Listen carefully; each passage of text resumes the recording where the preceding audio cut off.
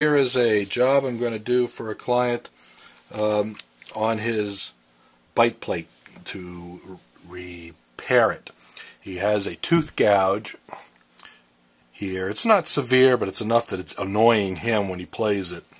He doesn't take a lot of mouthpiece in, and this tooth is kind of rubbing on the metal here. So I'm going to fill it in with a material I discovered a few years ago. DP810. This is the black. It comes in a quasi-clear also. Some years the black wasn't made, but they're making it again. It's an acrylic, two-part that need to be mixed. In fact, I'm going to use one that I already have open. I'm going to try to. It's near the end of its life. These are made to go in at some type of a glue gun that has a mixer on the end of it, but I made my own dual plunger out of a pair of dowels and a little piece of scrap wood, a couple of drywall screws up the middle. So you just have to measure and make something that you think will work for you. This is the smallest quantity this stuff comes in. It's available on the web. I'm going to see if I can clear out the end. You get some dried up stuff here because this is an old cartridge. I've been using this for a couple, one will last you several years, even if you're doing a lot of them.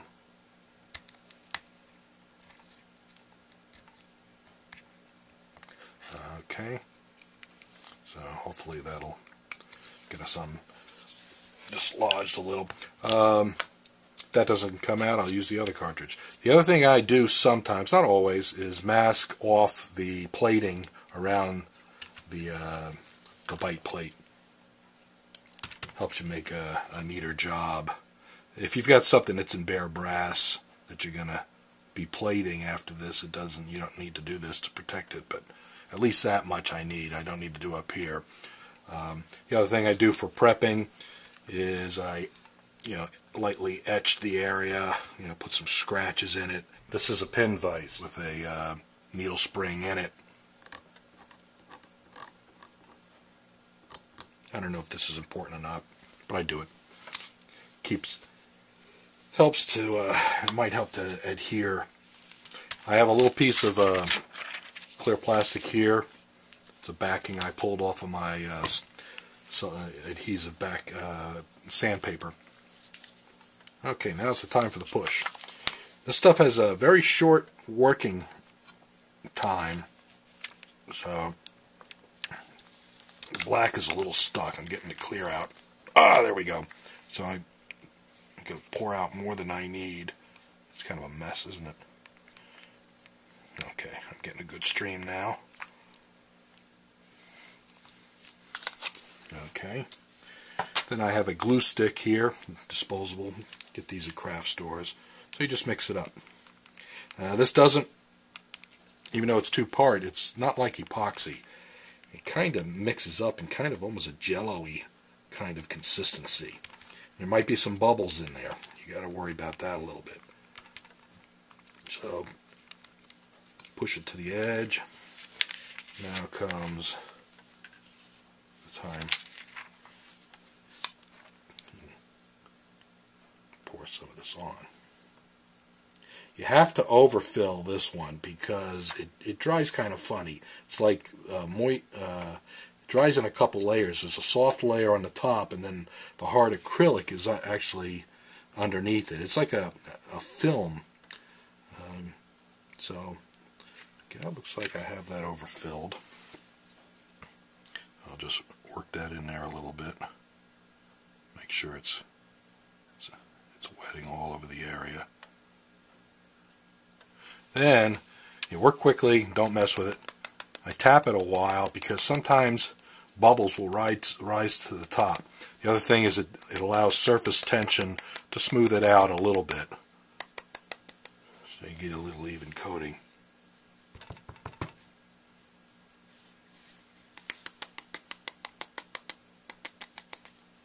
I don't see any bubbles popping in this one. When you're doing you can use this material for an entire bite plate replacement. Then for that I mask the sides and the back. and now you have to really worry about bubbles. You may even have to pour it twice. They say you can warm the material and that'll let the bubbles rise, but then it'll make it thinner too, and so I haven't really tried that. But sometimes after this sets and you start filing and sanding, little bubbles that you can't see are inside and they'll open up, and that may necessitate you to go in for a second round and fill them in.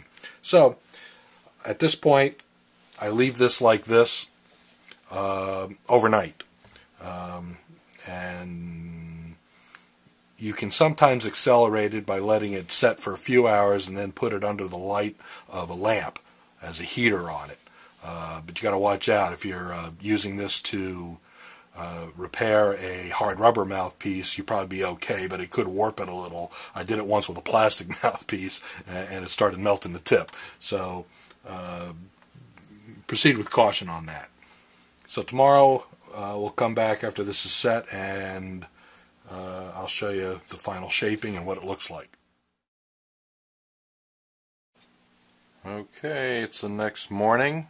This is what the material looks like after it's dried overnight. If you give it enough time, it gets that gooey layer on the top kind of evaporates. And right now this is, we can file this directly. If there's still kind of a moist film on there, you can rub it off with a rag. So it's from here on, it's hand finishing. Sometimes I use a rotary tool on it, but if you didn't overfill it too much, you can just get by with hand filing and shaping, which I'm going to start now.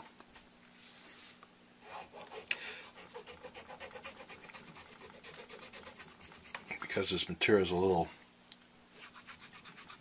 still a little soft on the top, it tends to clog the file. So that's one of the few times I use a card file here to try to keep the file clean a little.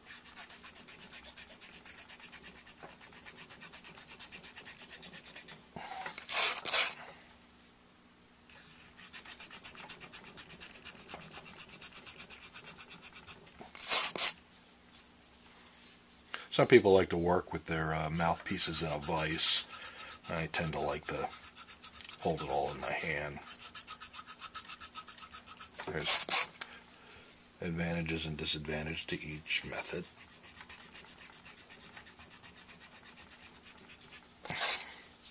You see, I still have the electrical tape on there.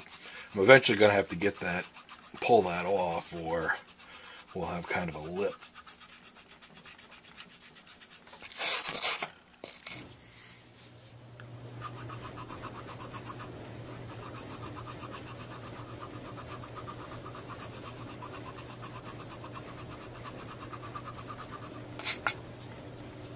This is a nice pouring so far. Don't see too many bubbles opening up, just some real tiny ones. They may get bigger, or they may go away.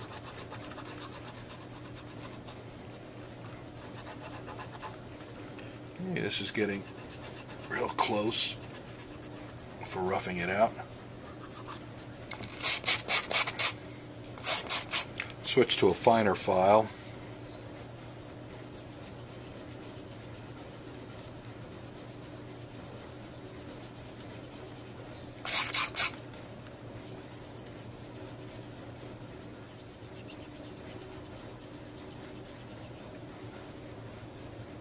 Okay, it's starting to look pretty flush. I'm going to switch to sandpapers now. I'm going to start out with a 220. I keep a pile of these pre-cut ready to go. Got to be careful not to scratch the gold plating. I'm keeping my thumb kind of here as a guide. I'm trying to.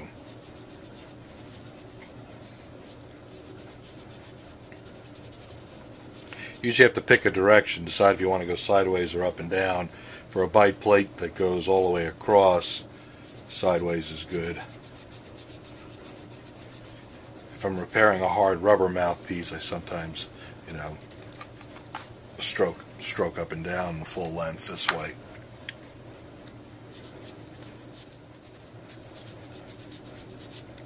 Probably a thinner fold might be more advantageous. Yeah, there you go.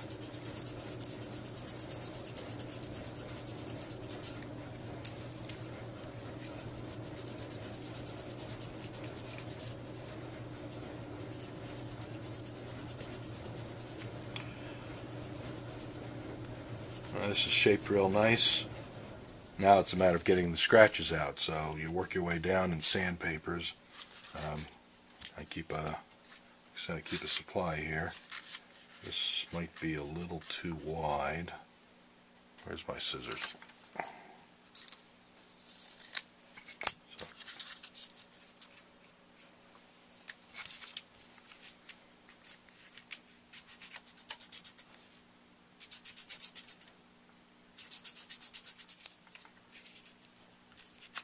Okay, that's 3. Let's work on down to 4.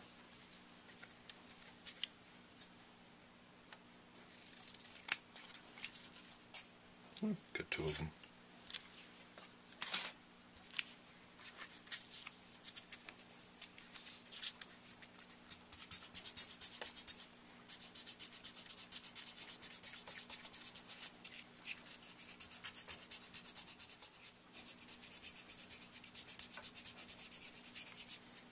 Okay, my final grit that I use is a 600.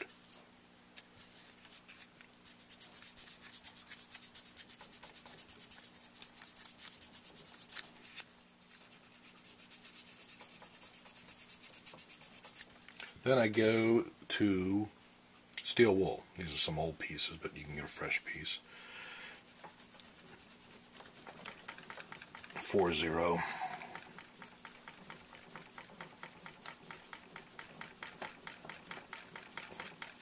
It's really, at this point, it's probably shiny enough you could stop. But I usually also go to a rubbing compound.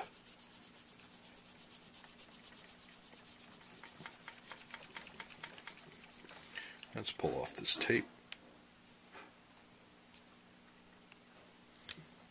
See where we're at on that. Got a little bit of some thin layer of the adhesive there. Let me come off with my polishing compound. That's pretty flush right there. There's hardly an edge. If there is, you can kind of carve a little. There it is, a little, just to bevel it.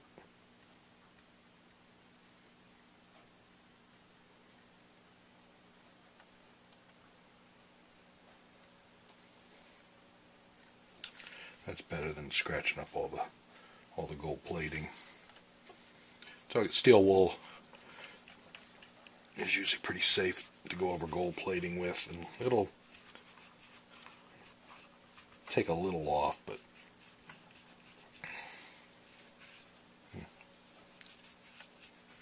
it's mostly cosmetic.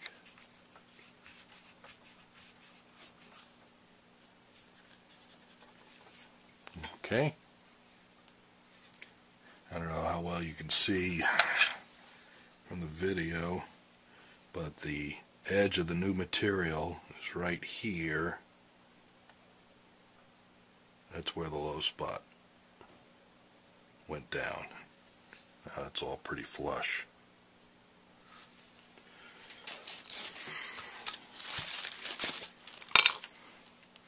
So I use a little rag and some polishing compound.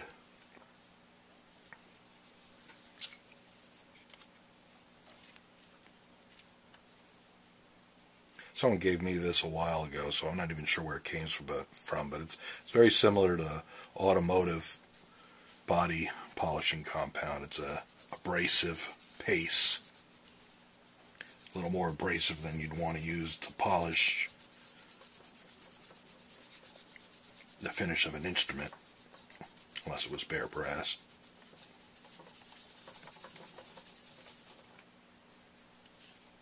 As you can see from the color, some material came off.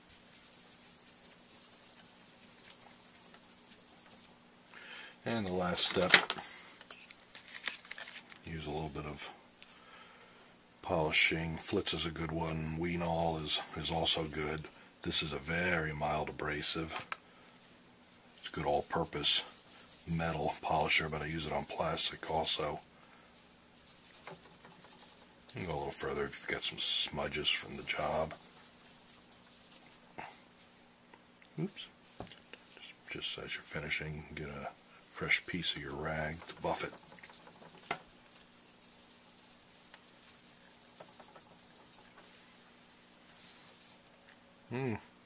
There you have it. A bite plate repair, tooth gouge. A lot less traumatic to the mouthpiece than digging it out and making a full replacement.